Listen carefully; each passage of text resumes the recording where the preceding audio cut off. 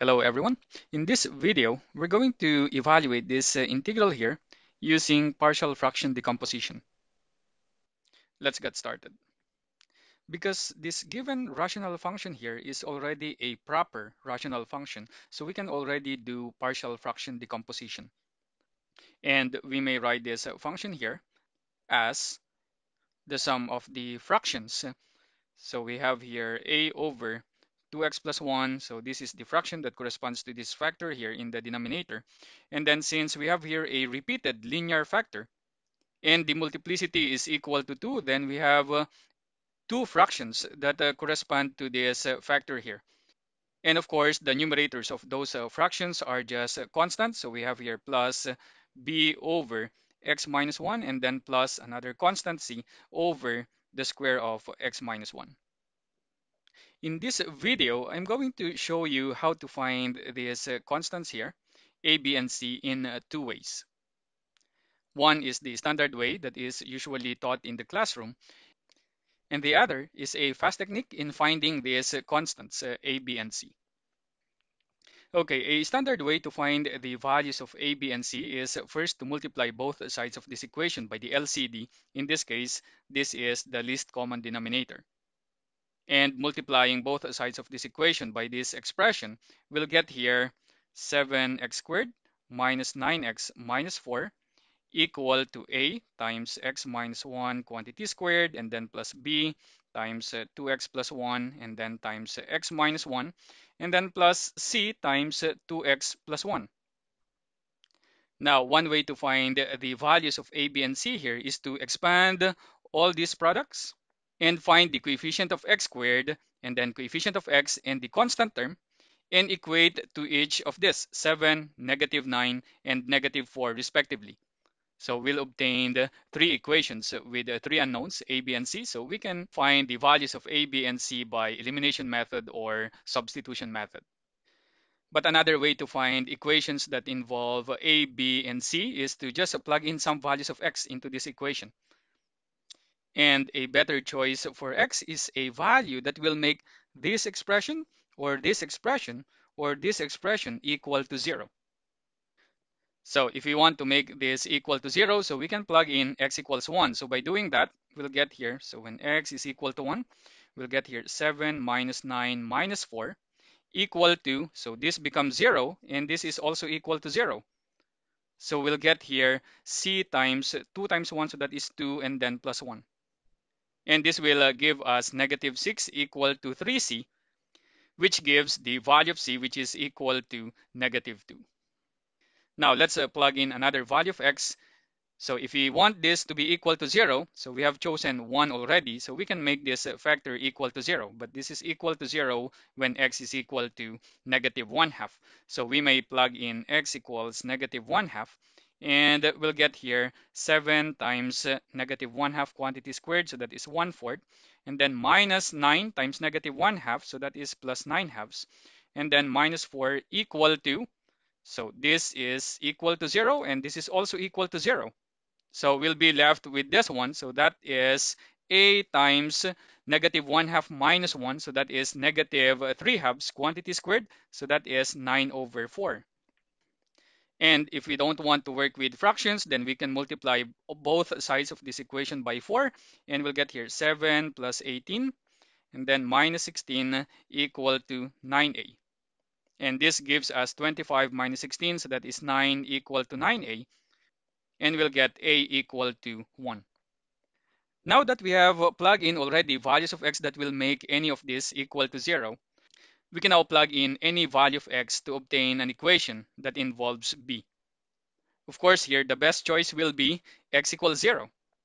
So we can now plug in x equals 0 and we'll get there negative 4 equal to, what is the value of a? A is equal to 1 times 0 minus 1 quantity squared, so that is equal to 1, and then plus b times 2 times 0 plus 1, so that is 1, and then 0 minus 1, so that is negative 1, plus what is the value of c? C is equal to negative 2, and then times 2 times 0 plus 1, so that is equal to 1.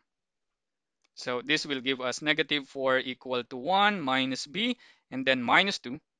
which gives b equal to -1 plus 4, which is equal to 3. Therefore, we can already write our integral as integral of a over 2x plus 1. So that is 1 over 2x plus 1. And then plus b, which is equal to 3 over x minus 1.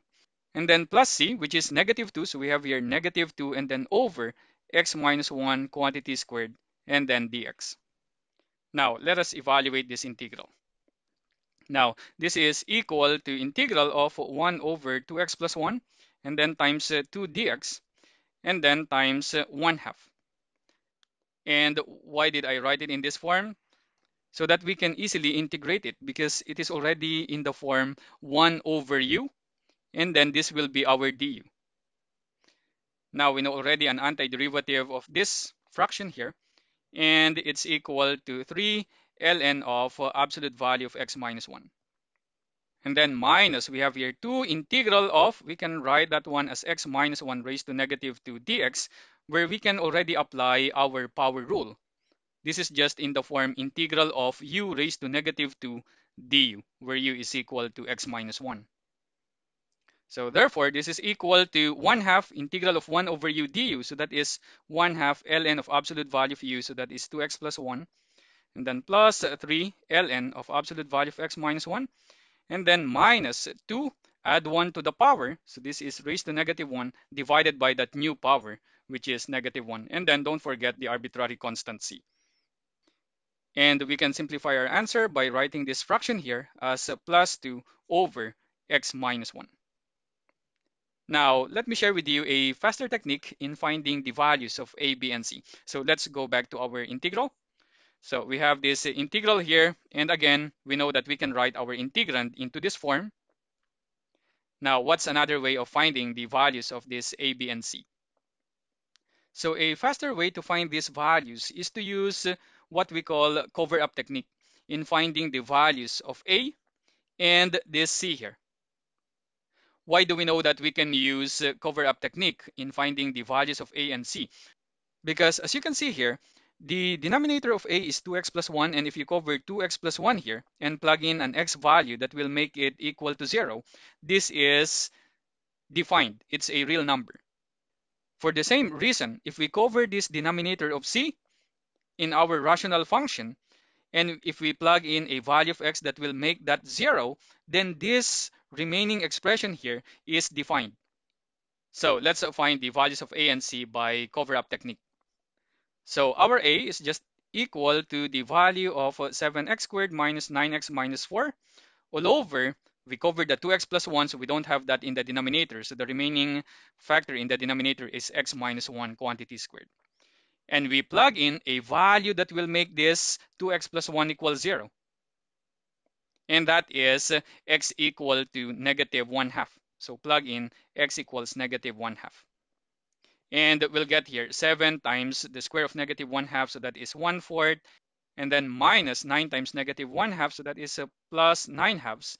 And then minus 4 all over -1 half minus 1 quantity squared, so that is -3 halves quantity squared, so that is 9 over 4. And we can simplify this complex fraction by multiplying the numerator and denominator by 4. And we'll get here 7 plus 18 minus 16 all over 9. And this is equal to 9 over 9, which is equal to 1. And to find the value of c here, so we cover this denominator of c, which is x minus 1 quantity squared. So we have to evaluate 7x squared minus 9x minus 4 all over 2x plus 1. When x is equal to 1, it's the value of x that will make the denominator of c 0. So that is x equals 1. So this will give us 7 minus 9 minus 4 all over 2 plus 1, which is equal to 3. So this is equal to 7 minus 13, so that is -6 over 3, which is equal to -2. Now, to find b here, so note that we cannot use cover-up technique because when we cover x minus 1 in our rational function, there will still be a factor, x minus 1, left in the denominator. So that will make the denominator 0 when we plug in x equals 1. So to find the value of b, we just plug in any value of x that is not equal to -1 half and +1. And the best choice for x here is x equals 0. So when x equals 0, so this left-hand side here is just equal to negative 4 over 1 times negative 1 squared. So that is equal to 1. Equal to, you have there a over 1, so that is a. And then plus b over negative 1, so that is minus b. And then plus c over negative 1 quantity squared, so that is plus c. But we know already the values of a and c, so this is just equal to 1 minus b minus 2 equal to negative 4, and this will give us b equal to negative 1 plus 4, which is equal to positive 3. So as you can see here, we got the same values for a, c, and b. For me, this is simpler and faster than the first technique that we used in finding the values of a, b, and c. Okay, that's all for this video. Thanks for watching and hope to see you next time.